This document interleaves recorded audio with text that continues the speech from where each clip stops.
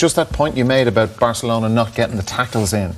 Now, is that a poor defending on their part, or is it something they're doing deliberately, that it's pressure more than pressure of numbers as opposed to physical pressure? I spoke earlier about their great defensive record this season, but they actually don't make an awful lot of tackles. I think tonight with Umtiti in the centre of offence is a bit different, but in generally they're very passive and they try and force mistakes rather than closing you down, doing big blocks, doing big sliding tackles. They stand off and they do give you an opportunity to get shots away. And for Dybala, he's one person who can find space, and if you stand off players who are in space, you're in trouble, and that's why I think there will have to be tackles on them tonight. Yeah. Historically, they haven't got an awful lot of defensive-minded players in the team, because even the full-backs are usually wing-backs or players who are better going forward than backwards.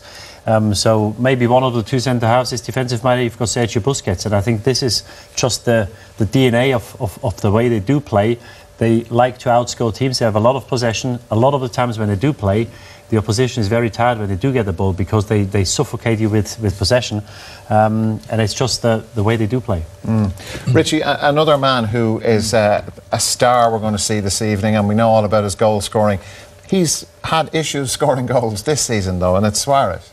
He has, yeah. He got a couple at the weekend, but he's on the longest run without a goal in the Champions League that he's had.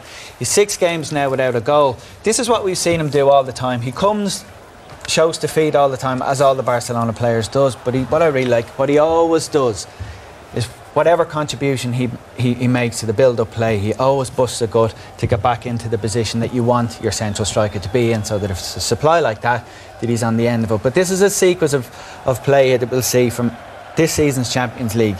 He's regularly getting in goal-scoring positions, but he just hasn't found the net at all. So as to why that's the case, is it a physical thing? We know he's carrying a bit of a problem with his meniscus in his knee. There's a bit of a problem there. Sometimes he looks a bit sluggish. You wonder, is he fully fit? Positionally, Neymar's obviously gone. He's playing alongside Messi sometimes, and he said in interviews in the past that he's found himself sometimes drifting into wider areas. You don't score out wide either. So, or if it's a psychological thing, if there's some kind of confidence thing, or he's getting some kind of issue which we don't know about, that's a little bit more difficult to identify from this. But it's a very surprising run, certainly in this competition. If you go back to the goal he scored against PSG in the 6-1 win in March, that's his only goal in the last 12 games in the Champions League. Not what we're used to seeing. Yeah, I know we were talking earlier, Richard, about the Messi contract stuff. Like, Suarez now is the main man tonight with Messi not playing. Like, I don't know, would the doubts about Messi's future or this contract thing being Suarez's head, or am I reading far too much into it? Yeah, probably. I think he's too big of a player himself to worry about other people. You know, he's a superstar in his own right.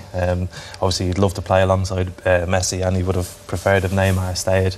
He's had his little bad patch where he's going through it at the moment, but in general you can rely on him for 35 goals a season. You know, he is having this sticky bit at the time, but you'd still fancy him in most situations 1-on-1. I think, like Dybala is for Juventus, he's the same. If you give him space and time, generally he will stick it away. You often hear people talk about, right, well, fair enough, most strikers go through a spell like this at some point in their career.